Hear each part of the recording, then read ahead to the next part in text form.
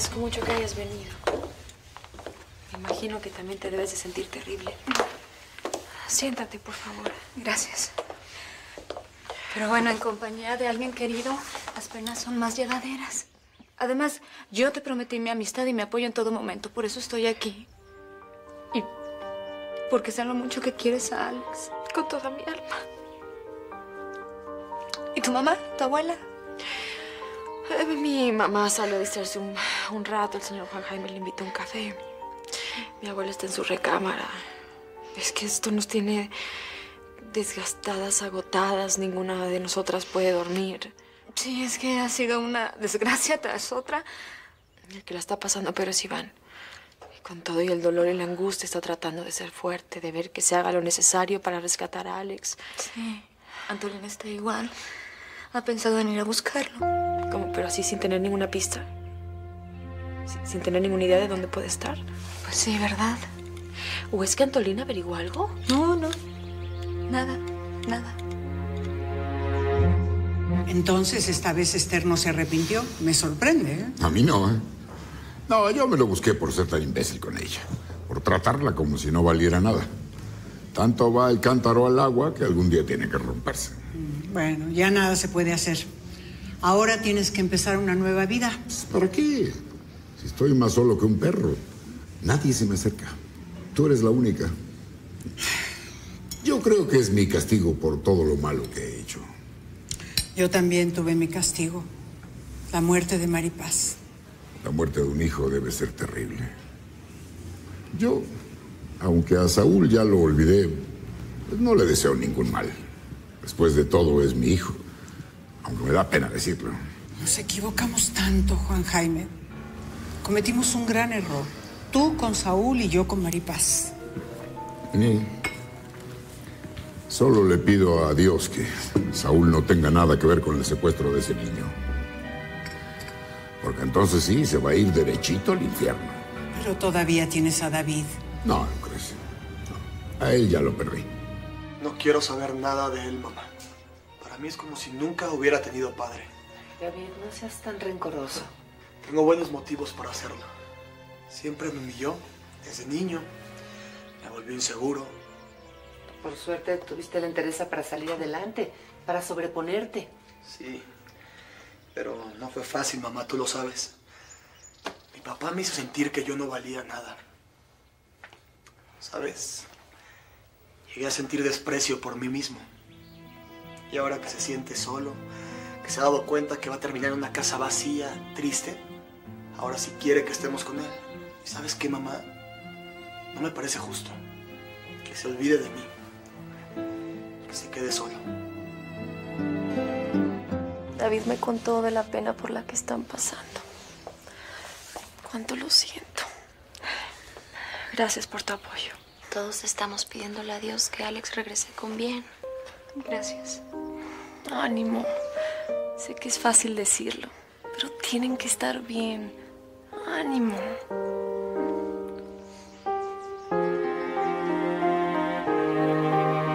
Iván, vete a descansar. Yo me quedo al pendiente del teléfono.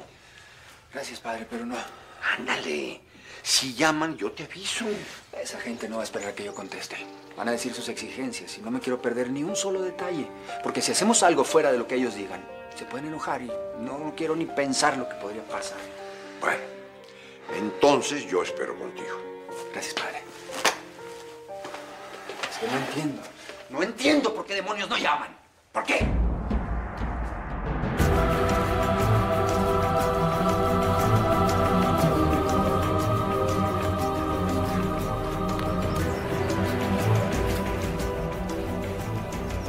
¿Dónde estoy? ¿Dónde?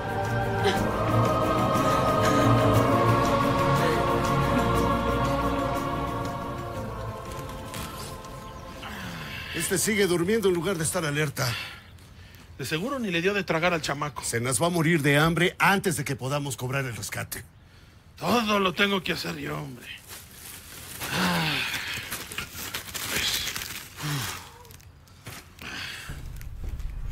El candado no está puesto. ¡El chamaco no está! ¡Se nos peló! ¡Despierta, imbécil! ¿Qué pasó con el chamaco? ¿Qué chamaco, hombre? ¿Qué es? ¡Serás animal! ¡Dejaste que el niño se escapara! ¡Eres un idiota! ¡Bueno para nada! Me dan ganas de matarte aquí mismo por imbécil. ¡Espérate, tranquilo! ¡No perdamos el tiempo! Mejor vamos a buscar el chamaco antes de que se oscurezca. ¡Vámonos! Ah, yo voy. ¿Y ahora? Vas a ver para dónde habrá jalado. Pues por el camino, por la carretera. Si el chamaco no sabía ni por dónde veníamos. Espérate, el problema es que no hay para dónde ir. Puede haberse internado en el campo. ¿Y cómo lo vamos a hallar, eh? Como sea, pero lo tenemos que encontrar. Bueno, ¿cuál es el problema? Espérate. Recibimos el dinero y que Iván se encargue de buscar a su hijo, ¿ya? Como eres idiota. El problema es que si el chamaco llega a la carretera, puede pagar un coche. Puede contar lo que le pasó, le avisan a Iván y adiós dinero. Y la policía se va a echar encima de nosotros.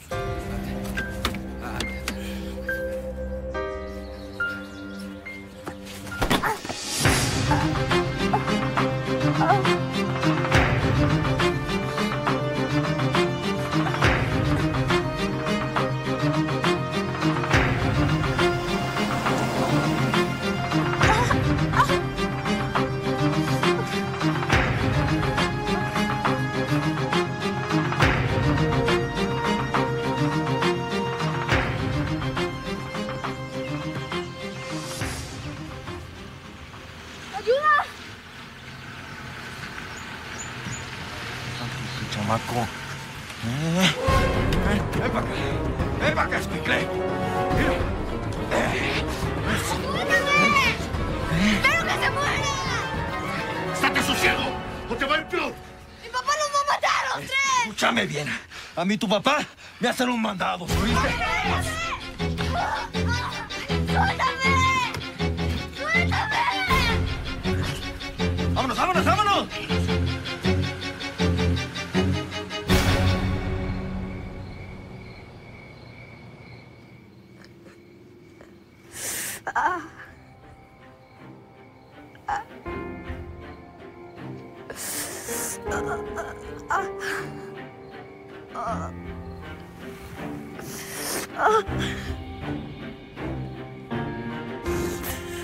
Abuelo. Papá. Papá.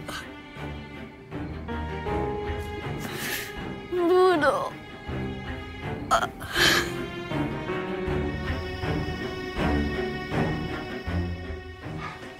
Ya váyanse a dormir. Es muy tarde. Total, si hablan, hay teléfonos en las recámaras. Es que quedaron en llamar, padre. Ya hablarán. Trata de descansar un poco, Iván. Bueno, yo voy a tratar de dormir. Buenas noches. Bueno, yo le voy a hablar a mi abue para que esté al pendiente de Perlita. Porque yo me voy a quedar contigo.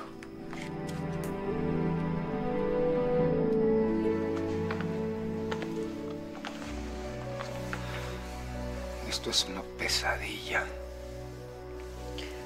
Estás agotado, mi amor. Necesitas descansar.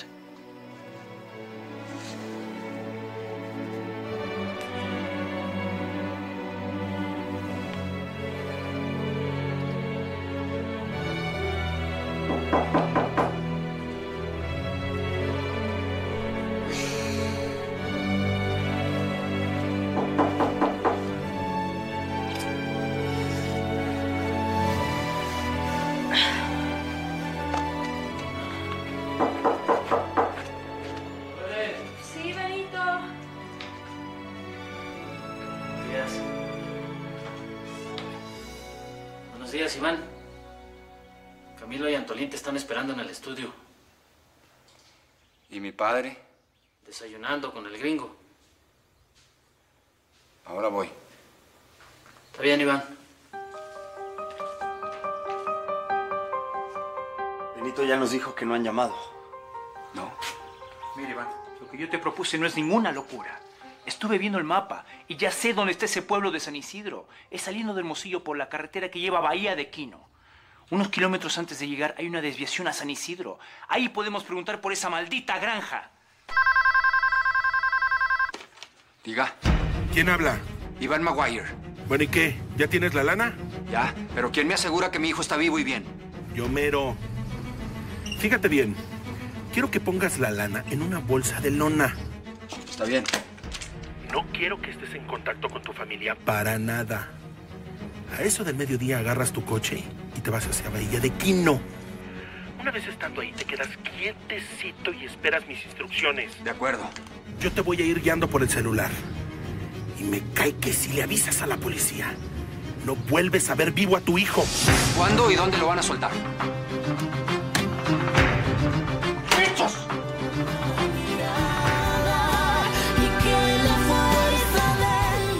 ¿Qué te dijo? Que tengo que llegar a Bahía de Quino y esperar órdenes allí, sin armas y solo. Bahía de Quino está cerca de la granja del gordo. Déjame acompañarte, Iván. No es necesario que vayamos juntos. Te sigo sin que se dé cuenta. Agradezco el ofrecimiento de los dos, pero no quiero que nada interfiera en la entrega de mi hijo. Entonces, ¿qué vas a hacer? Voy a obedecer. Iván, por Dios. Antolín. ¿A qué hora te vas? ¿A qué hora te vas? En un rato, nada más. Mando a comprar una bolsa de lona, como me dijeron, y me despido de Lucía. De verdad, muchas gracias por querer ayudarme. Se los digo de corazón. Voy a seguir las instrucciones al pie de la letra. Que Dios me ayude. ¿Qué ha pasado, niña? Nada, Cleto, nada. ¡Qué barbaridad! Hola, güey. ¿Qué novedades tienes, hija? Nada todavía. Si no llamaron ayer, pues tienen que hacerlo hoy. Yo ya no soportaría una desgracia más. Hemos cometido muchos pecados, de acuerdo, pero ya es demasiado. ¿Cómo está Perlita? Bien, hija. ¿Cómo está Anthony, Iván? Ay, ¿qué quieres que te diga? O están destrozados. Bueno, voy a ver a Perlita. Mamá, ¿cuándo vamos a tener una vida tranquila, normal? ¿Cuándo? Ya salimos de muchas y vamos a salir de esta también.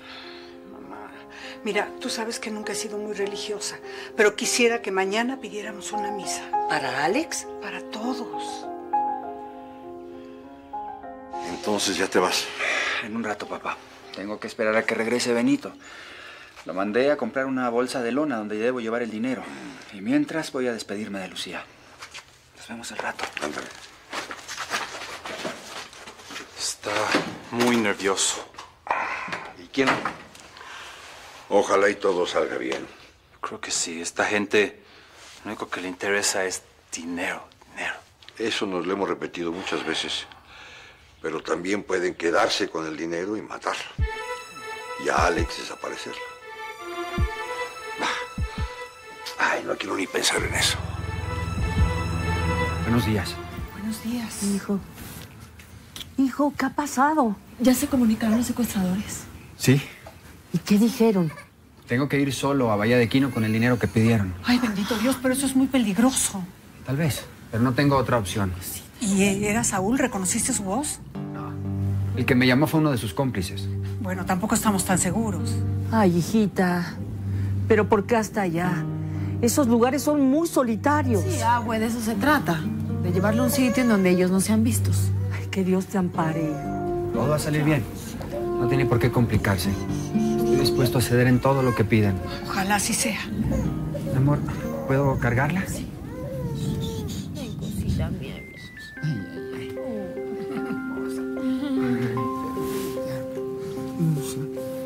Voy a volver, Perlita. Voy a regresar para que tu mamá, tú, Alex y yo seamos muy felices juntos.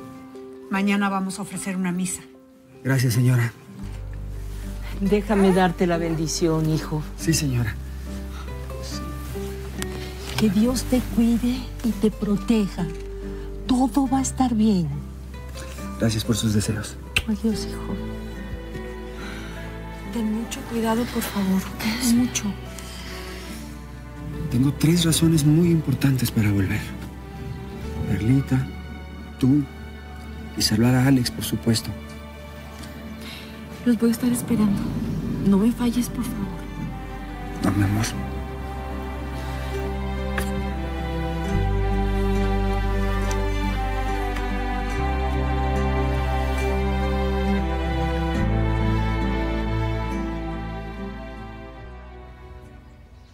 Mamá, ya traje el mandado. Oye, ¿de quién es ese coche que está allá afuera? ¿A dónde vas? Voy a salir 1 o 2 días. ¿Con pistola? Las carreteras son peligrosas, ¿que no? ¿De quién es ese coche que está allá afuera? Lo alquilé porque se me descompuso la camioneta, ya. Camilo, dime por favor a dónde vas. Que ya te volviste igual que Antolín. No, Carmen. Mira, te lo voy a decir.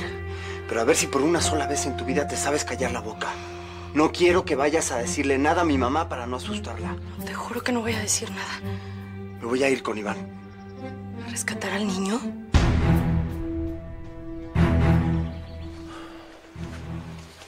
¿Listo, hijo? Sí, papá. Listo. Doña Chole te hizo unos sándwiches para el camino. Y yo te puse varias botellas de agua en la backpack. Gracias, Benito. Tengo entendido que son casi 5 horas a Bahía de Quino. Sí, padre. Pero luego no sé hacia dónde me dirijan. De todos modos, llevo un odómetro para medir los kilómetros que seguramente me van a pedir caminar. Hijo, no lo olvides. Mantente tranquilo, sereno, con la cabeza fría. No los provoques, ni aceptes provocaciones. Padre, yo tengo una sola cosa en mente. Rescatar a mi hijo. No estoy de acuerdo. Mira, princesa, tú has vivido entre algodones. No sabes lo que es la vida, no conoces la maldad de la gente. Claro que la conozco. Yo conocí muy bien la maldad de Maripaz. Eso no fue nada en comparación con lo que está sucediendo. Esos tipos pueden quedarse con el dinero y no devolver a Alex, llevárselo a otro país, qué sé yo. No quiero ni oír que eso pueda pasar. Entonces déjame siquiera hacer el intento. Es que si te matan, ¿qué va a ser de mí? Mi amor, no seas tan egoísta, por favor. Es que yo no podría vivir sin ti, Andy. Piensa que no tenemos la vida comprada. A lo mejor mañana ya no estoy como le pasó a mi padre. Y por otra parte, tú tienes algo muy importante por lo que vivir. Un hijo. Además, yo también tengo culpa de todo lo que está sucediendo. ¿Y tú por qué? Porque tanto el gordo como Saúl me odian. Señor Anthony, habla Antolín. ¿Iván ya se fue? Me gustaría hablar con usted.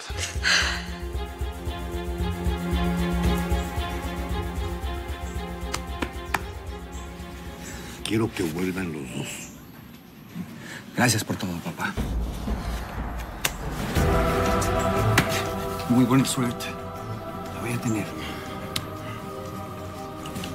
Tú puedes, Iván, tú puedes.